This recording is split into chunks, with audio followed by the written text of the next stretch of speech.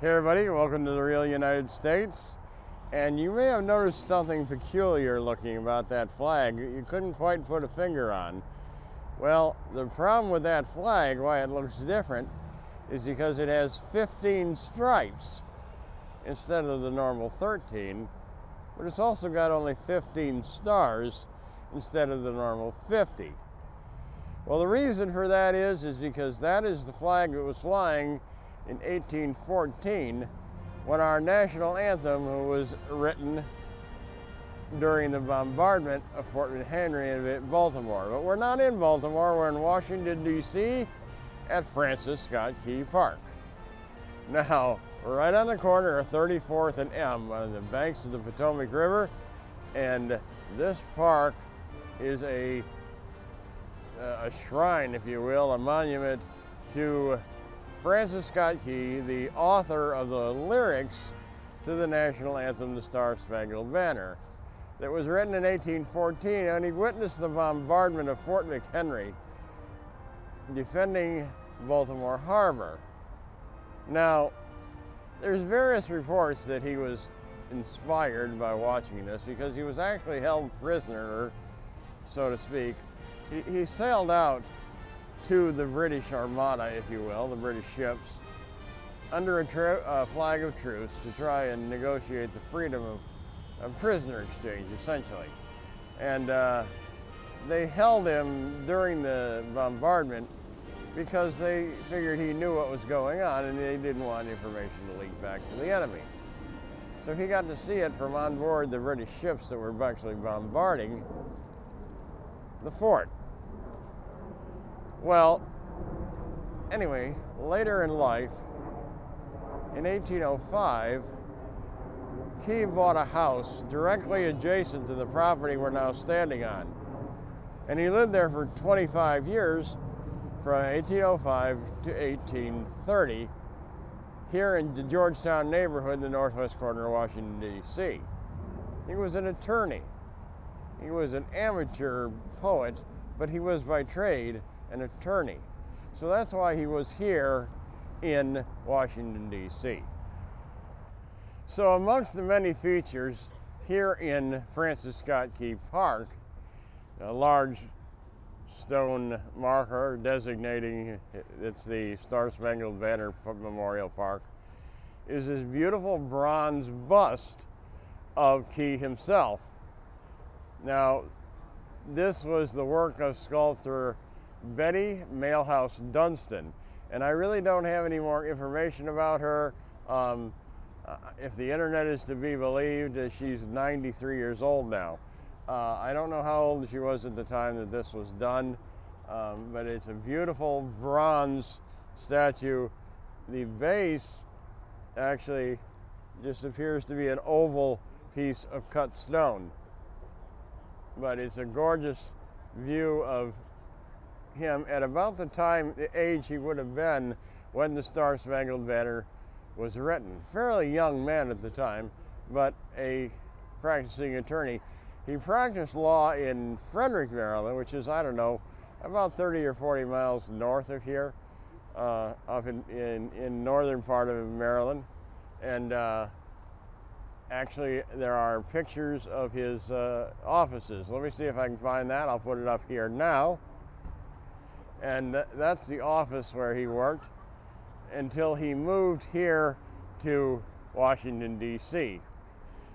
So Scott was actually nominated to be U.S. Attorney by Andrew Jackson and he served from 1833 to 1841 as the U.S. Attorney.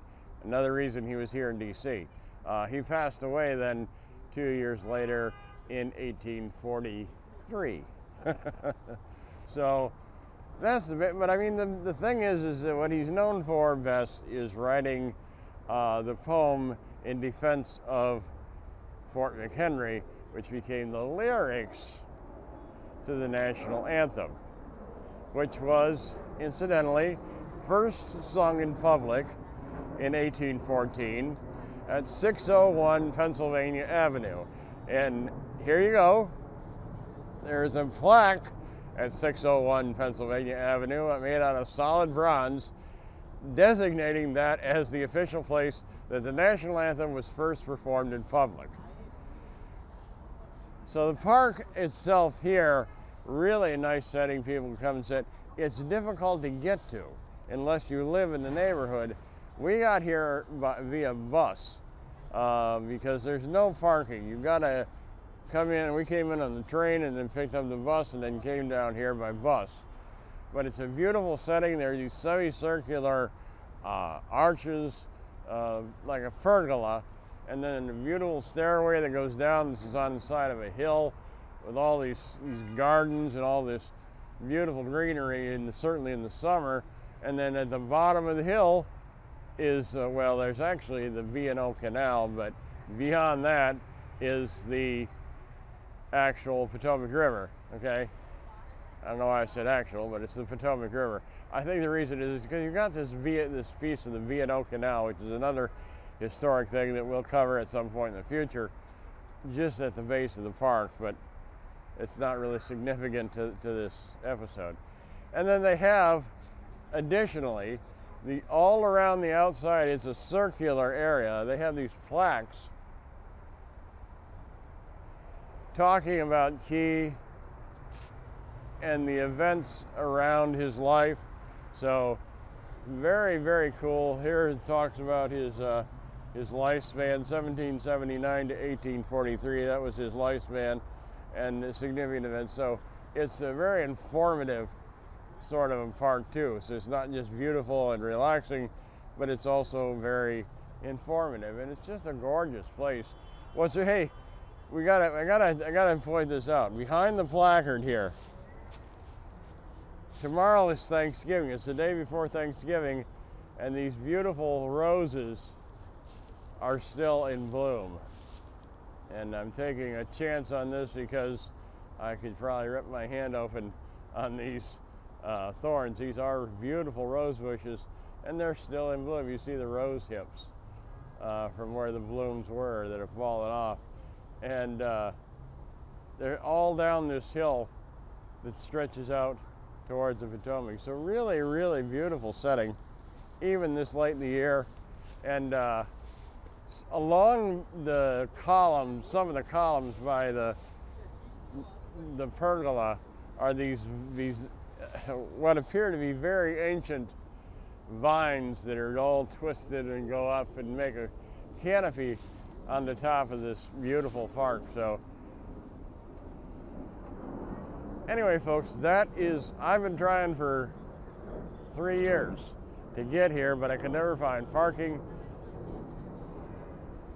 And now, after all this time, finally,